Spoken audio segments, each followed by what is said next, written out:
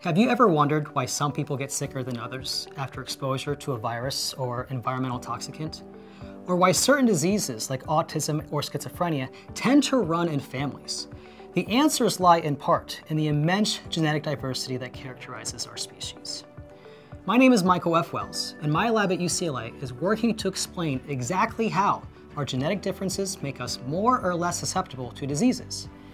If we are successful, we could potentially unlock targets for preventative or therapeutic treatments and help bring about the personalized medicine revolution. Now, how exactly do we plan on reaching this lofty goal?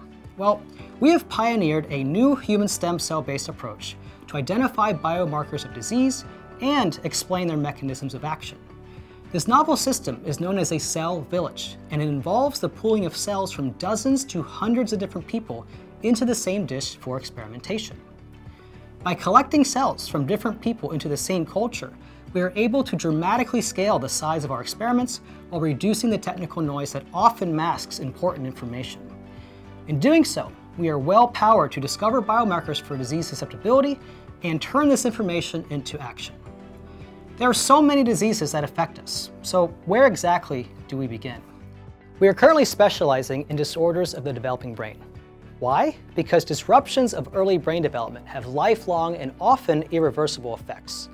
In particular, we are focused on explaining genetic risk for 1. Environmental toxicants like lead, which by the way affects roughly 1/2 of the US population.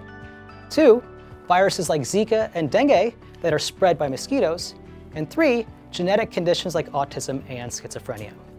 Our vision for the future is that this work will contribute to what we are calling an atlas of human vulnerability, which could help explain human disease at the molecular and cellular levels and hopefully lead to better treatments.